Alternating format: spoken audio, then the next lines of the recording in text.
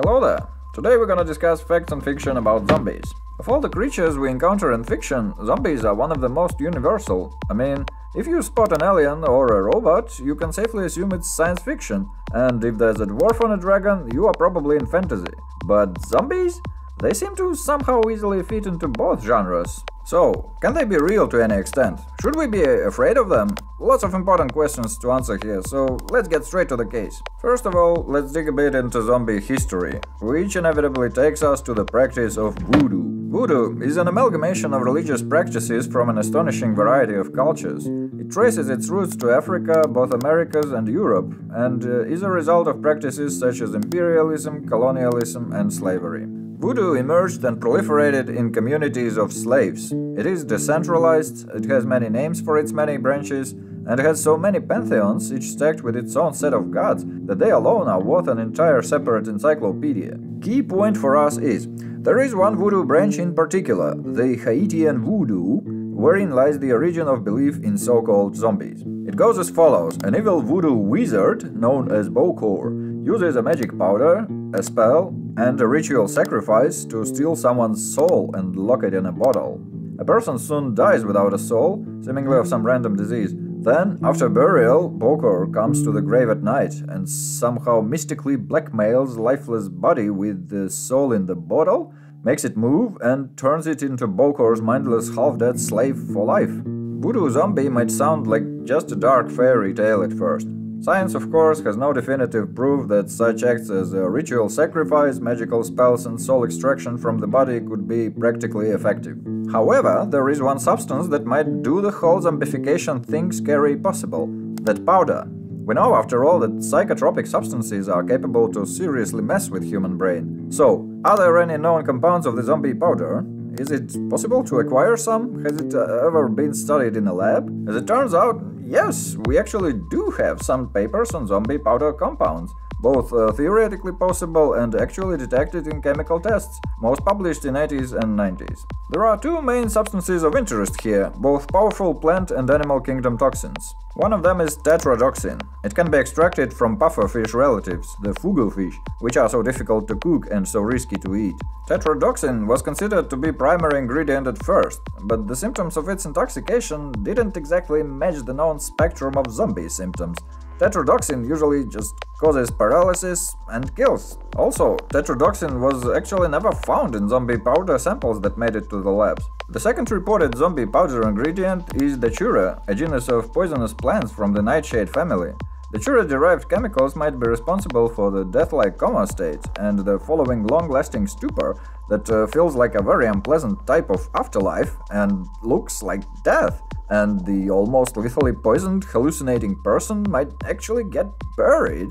Some other substances were theorized to be part of zombie powder as well, but I won't go further into details, since my aim here is not to give the precise recipe of how to raise undead, but to analyze the possibility of it.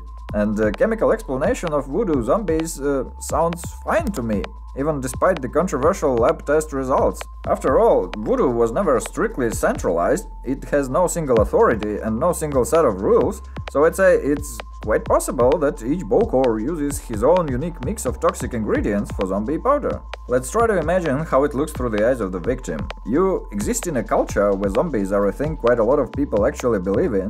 You suddenly die, you get buried, then some dark wizard digs you out and says you will now serve him for life. All that while you suffer through heavy brain damage from intoxication with a brew of organic poisons, and struggle to understand even things like who you are, what is that place, and what's going on.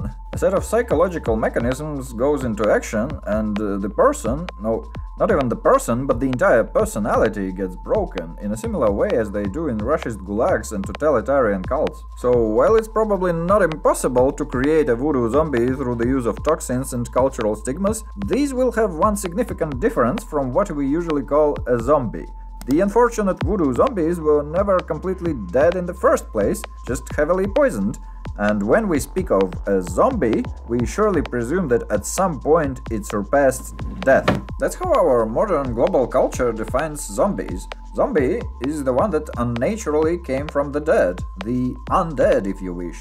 Our general idea of zombie is one of a monster. But that wasn't always the case, since the original voodoo zombies were actually more of a victims.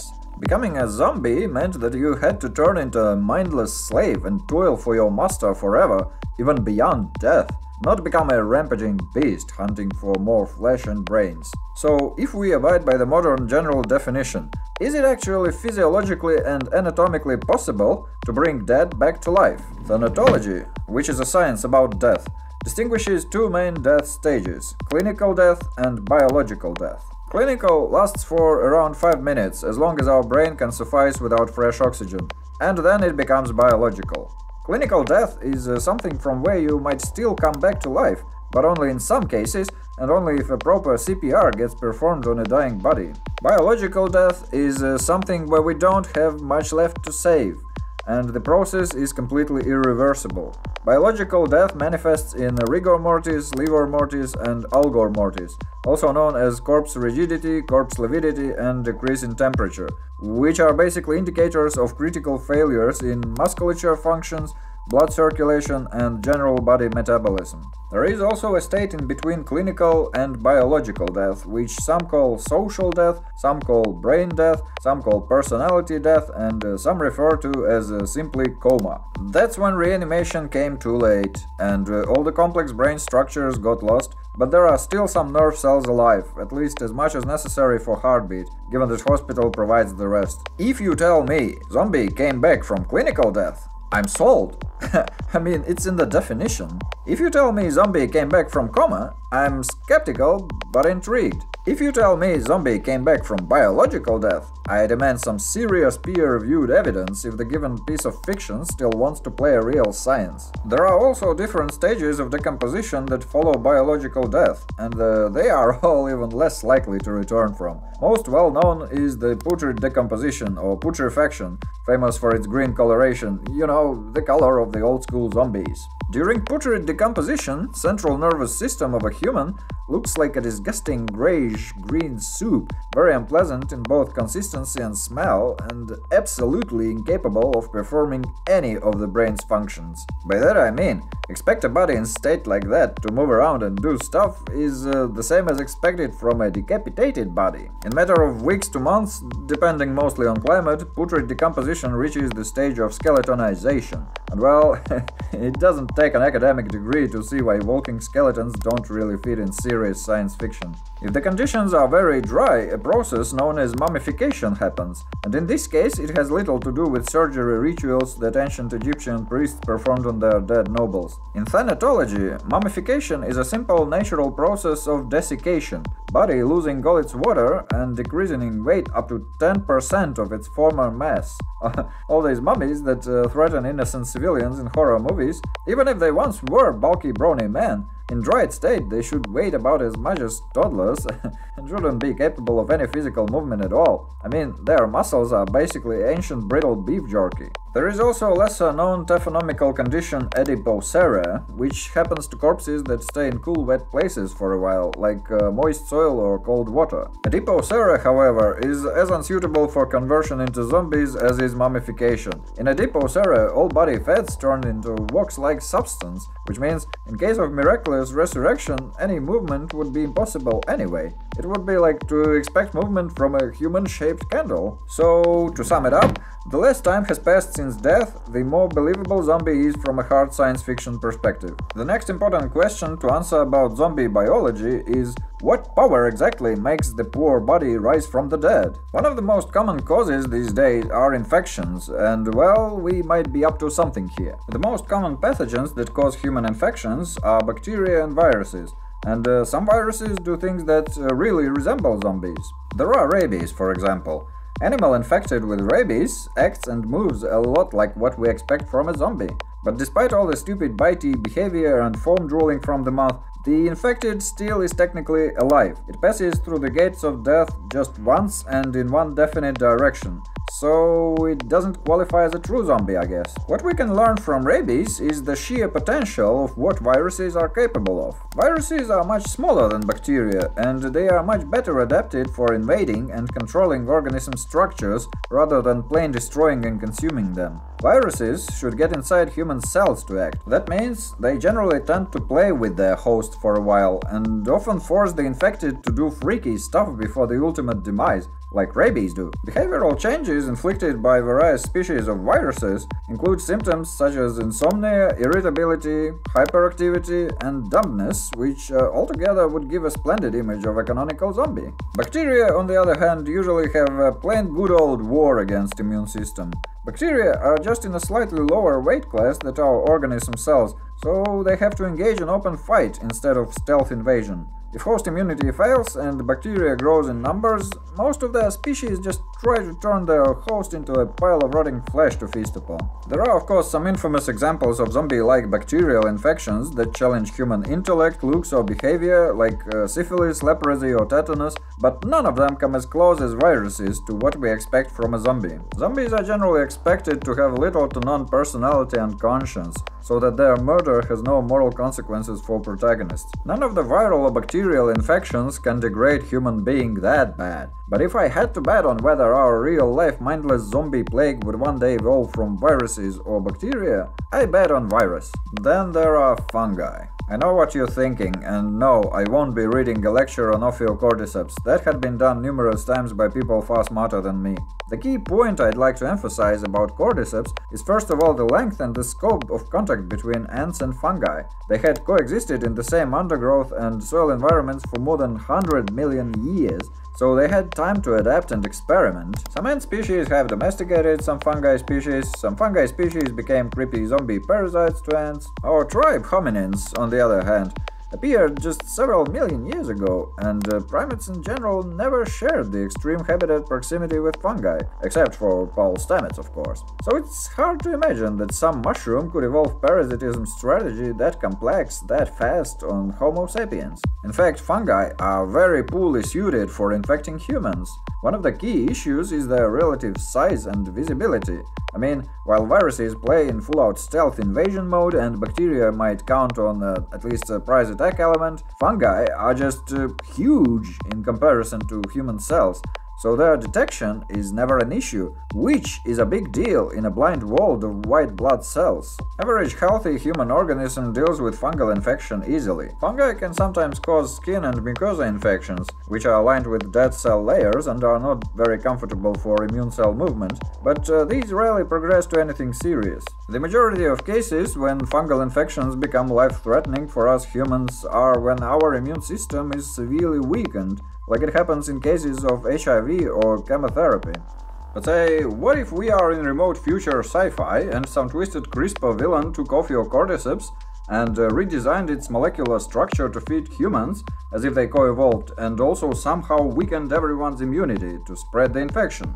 Well, this villain's work would be arduous and unrewarding.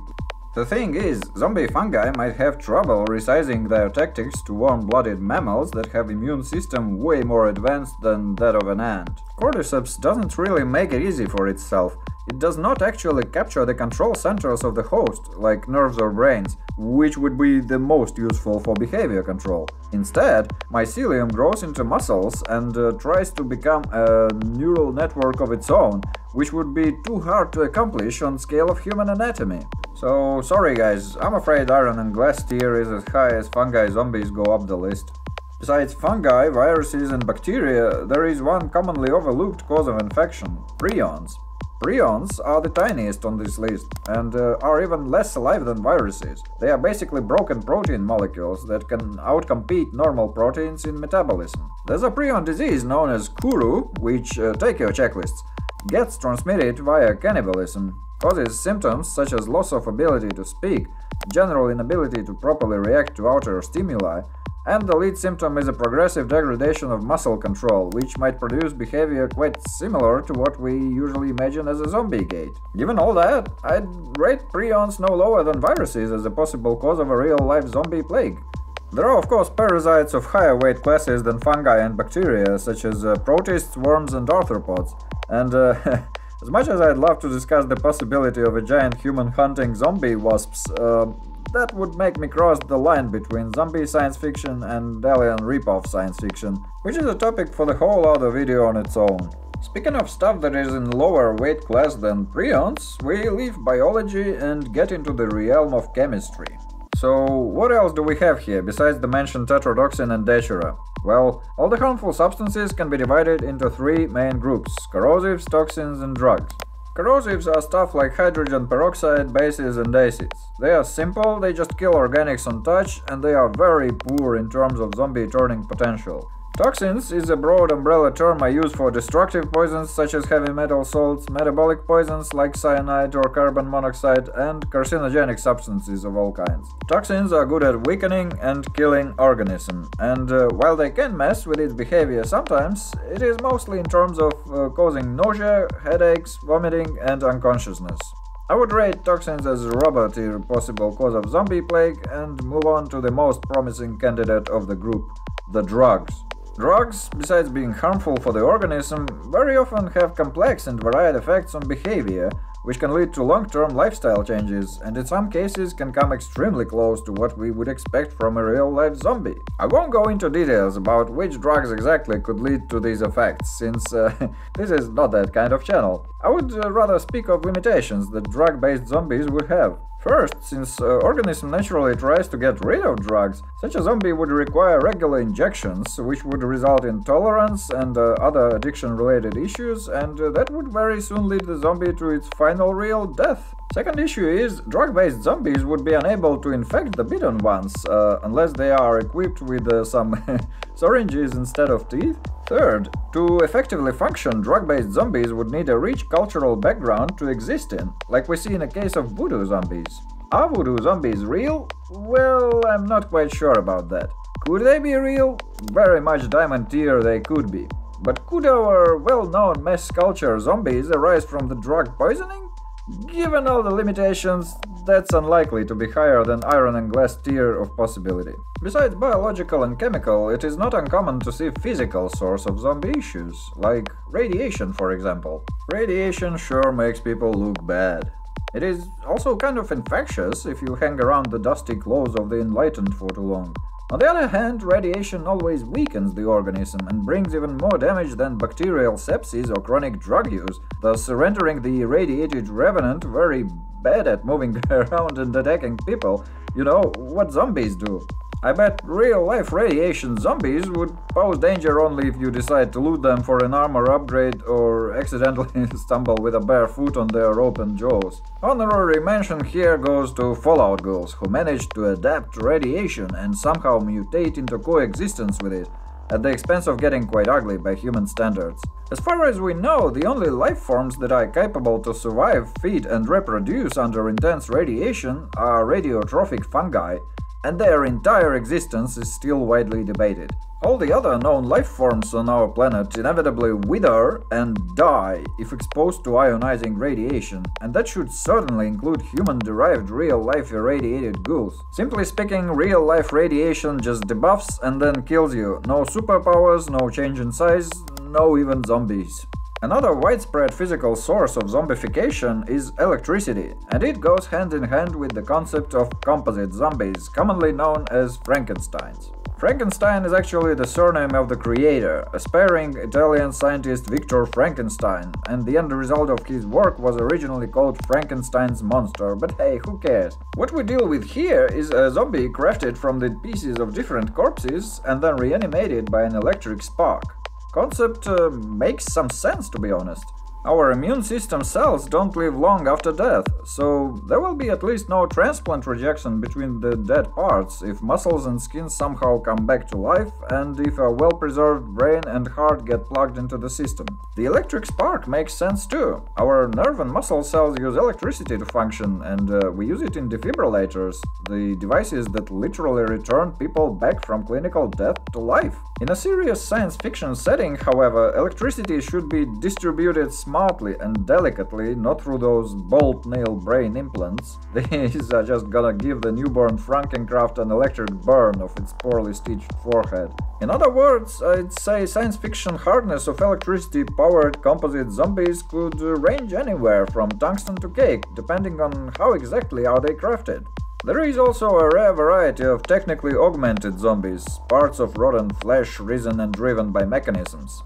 It is important to distinguish tech zombies from humans augmented with tech, those would be cyborgs, and from tech that imitates humans, which are androids. Tech zombie is just that, pieces of rotten flesh completed with a metal internal and/or external skeleton and/or some artificial organs. Tech zombies make no sense. Decomposing body parts have strikingly lower durability and work span than their synthetic counterparts. Even if all the organic and mechanic parts get connected smoothly and work together for a while somehow, organics will require regular maintenance and replacement, and it would be much easier to just make the whole thing mechanic in the first place. So while tech zombies are technically quite possible, it makes very little sense to make them in practice. There are also attempts to create zombifying forces whose nature is unclear to us, like alien civilizations that use zombie rays or something. But I insist that whatever mysterious mechanism will aliens use, it is gonna be based on either physics, chemistry or biology, maybe even all at once, but nothing too far away from what we have already discussed here. What we can learn from all these different zombie origin options is that all of them are damn harmful for the organism, starting with the key definition point: surviving death. Body of a zombie with any origin would be constantly weakened, grasping at the brink of collapse, which means it would be trying to save energy and drop metabolism to the bare survival minimum. Given that, let's think of scientifically accurate mode of locomotion that zombie could demonstrate. I would say diamond tier would be motionless horizontal position, you know, the thing that corpses do in real life. Tungsten tier would be crawling. That's what we do when we are very young, very old, very hurt or very ill. Iron and glass tier is a regular creepy cripple zombie walk then. Rubber tier are those athlete and acrobat zombies that got popular in recent decades, you know, the ones that are hard to outrun. Oh yeah, and the cake tier, the superhero zombies. Snyder, I'm looking at you. Speaking of metabolism, we must surely take a look at zombies' canonical food source: brains. In here, we've got an interesting situation. Practically speaking, consumption of brains, if they are fresh, is a very good way to gain as much energy as possible. Brains are about 60% fat, which makes them one of the most energy-dense meals in the wild nature. It would actually make quite a lot of sense for a zombie to want to eat brains, since due to their weakened near-death nature, zombies require a lot of calories to at least somehow function, and raw brains are roughly equal in calorie output to stuff like eggs and crustaceans, which is rich. Brains are good in nutritional value only for as long as they are fresh, and as previously mentioned, brains are sadly one of the first things to decay after body dies. Given that zombies can somehow move with putrid porridge in their brain case, that would be actually a very good explanation why they always choose to crowd hunt a fresh-brained human instead of attacking and devouring each other. However, the problem is, zombies are very bad at getting the fresh brain. The maximum bite force of an adult healthy human might reach up to 25 kilograms on incisors and up to 100 kilograms on molars. Using his hands, adult healthy human can produce a force of around 50 kilograms. Zombie is not adult and not healthy, it's undead, and its muscles are decomposing, so its maximum strength must be significantly lower. Anyway, to crack a human skull you need a force of around 500 kilograms, which even an adult healthy human could achieve only with use of power tools.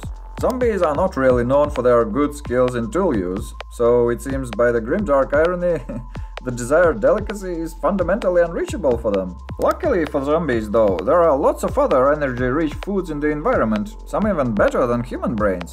A lot of these food sources will only last for very little after the apocalypse. All the stores and supermarkets will get eventually looted, and there will be just nobody left to replenish the supplies. Some food sources, such as meat of chicken, cats and dogs, are either gonna get depleted as well, or scattered away from the hotspots of zombie activity. In that state, being already familiar with the spectrum of threats that zombie can produce, fertile animals will require specialized skills to hunt, which zombies just don't have. Other calorie-rich foods will also require some specialized skill to reach, such as trekking and tree climbing. The intelligence level of a zombie is supposed to be strikingly low, since going through the death and back again is certainly scary harmful for the brain. And besides neural damage, there is also a plain physical obstacle to delicate skill use. I mean, decomposition of the body sure doesn't make it more agile or strong.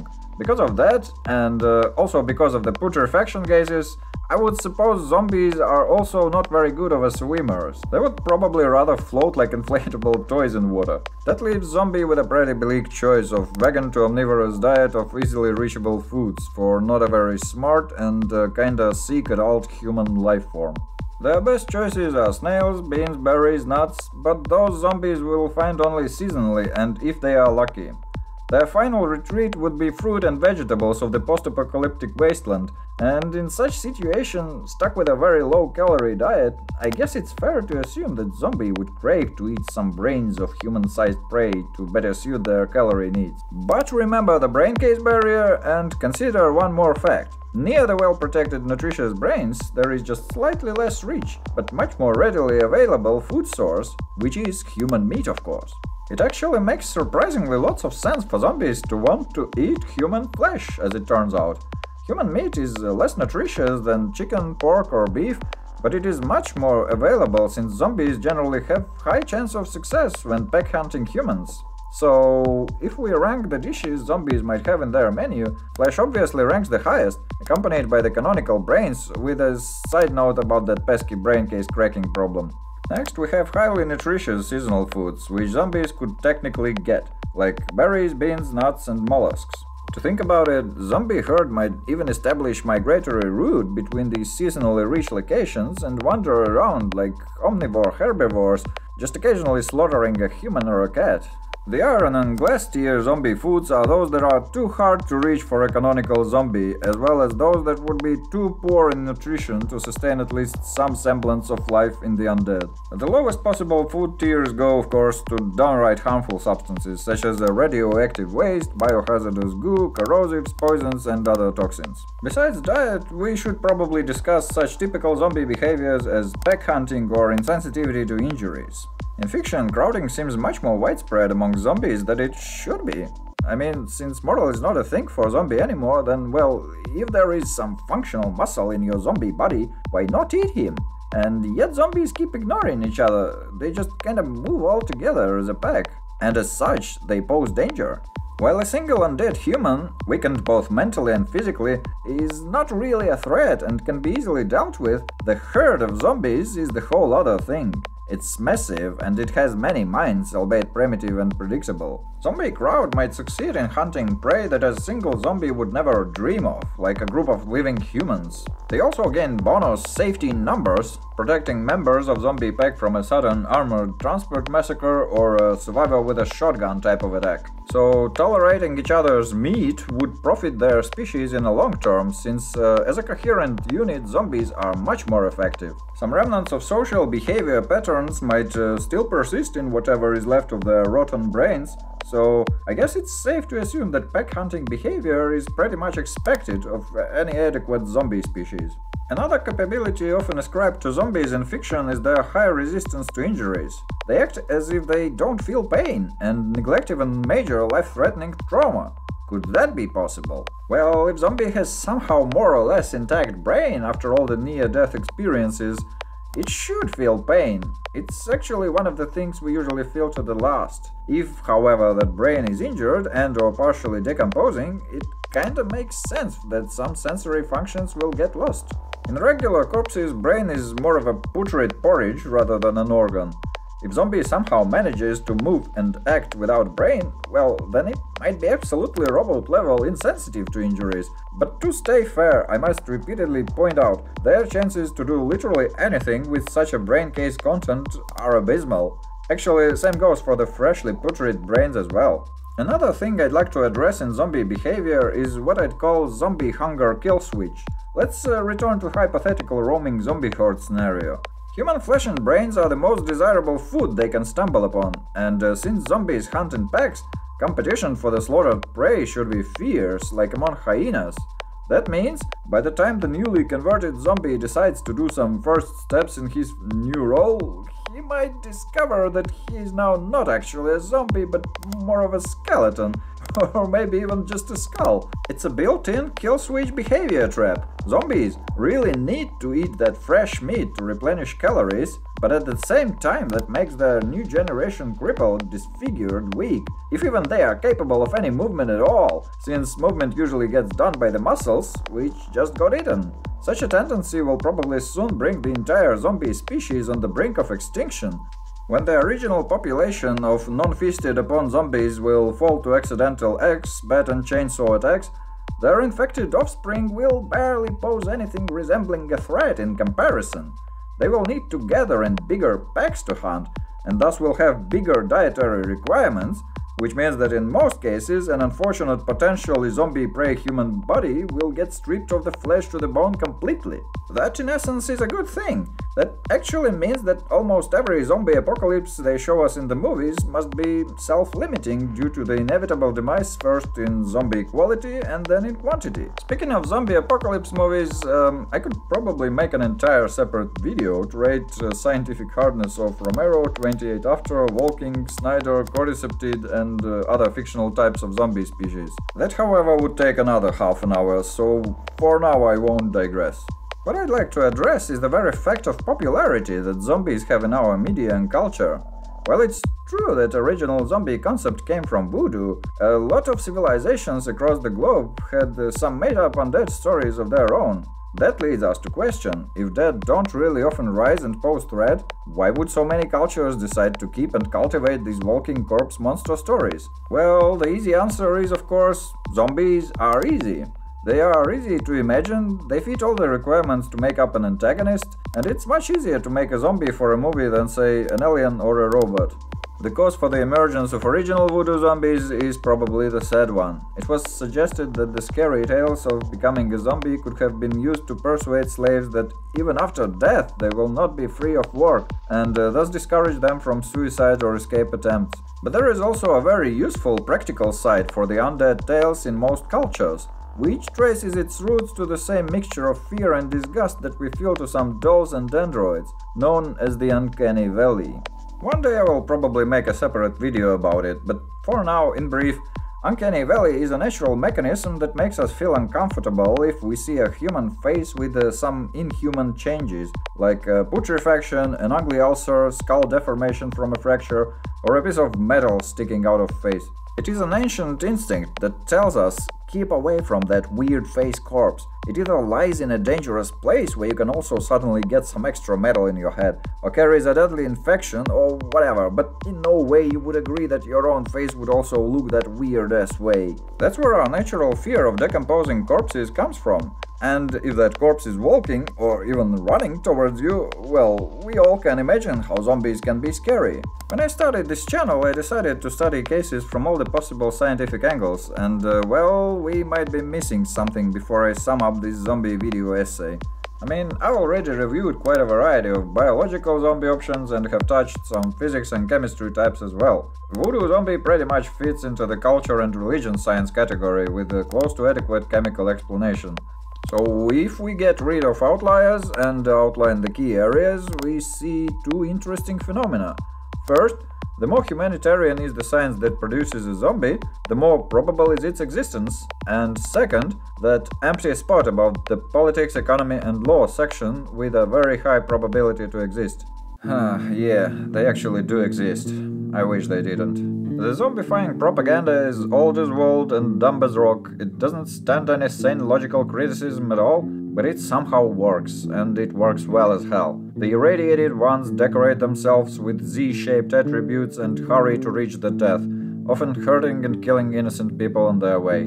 They are not really technically dead, of course, at first at least, but they demonstrate behavior incompatible with human beings. Instead, they act more as a stereotypical lemmings. They serve the function of a brute cannon fodder and do so obediently, even happily, for as long as they are alive, which is not much. I don't want to go too deep into modern politics, but I'd make an assumption that in the years to come, zombie genre might go through a little renaissance by exploring the topic of propaganda brainwashed and morally degenerated Russian zombie army. So, back to final thoughts on facts and fiction about zombies. Let's check out how zombie might look in a good hard science fiction. Zombies would certainly need either some cultural background or physical agent to appear. They would probably come back from clinical death and coma stages. With a very high probability they can be infected with some biological agent. Composite electrified zombies are not impossible. Robotized zombies are totally possible, but nobody in their sane mind would ever make them.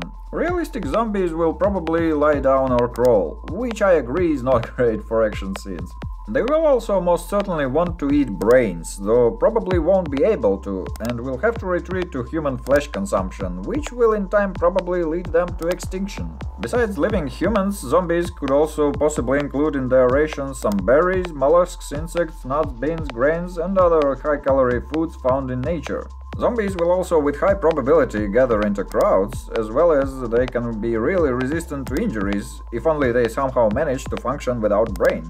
Then we know that zombies could have some potential in realistic historical movies about slavery. Also, zombies have natural potential for horrors, since they make us experience the uncanny valley phenomenon, an ancient and deep-seated fear that evolved in us for millennia to protect from infections and other threats. And also, we might expect some Russian-themed Castle Volkengrad action shooters or Overlord-type movies in years to come. Looks complicated?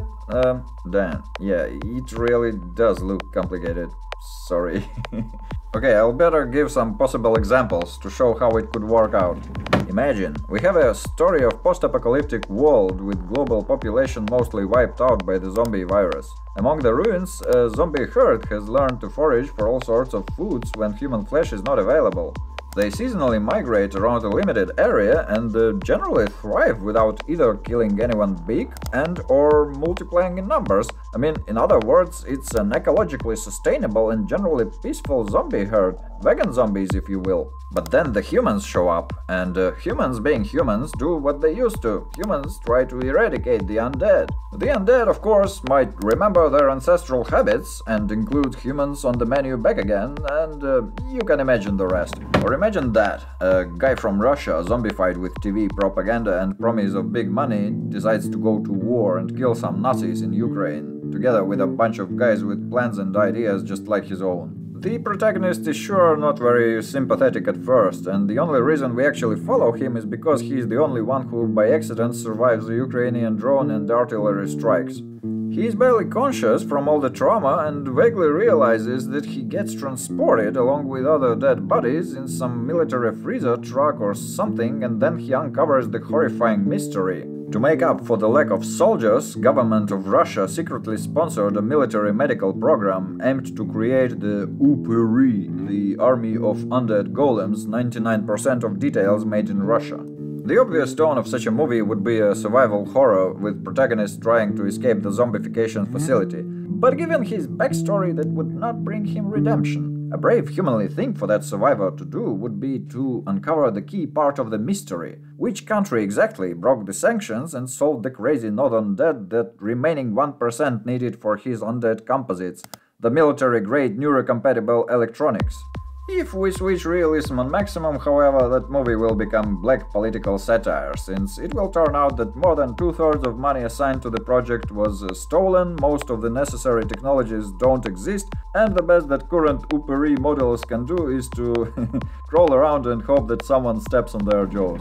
Okay, that's definitely enough politics for today. Now, imagine that. A zombie apocalypse ends in a self-limiting way. Most zombies ate their victims so badly that new zombies got weaker and weaker. Before going totally extinct, however, one last zombie sample got captured by survivors.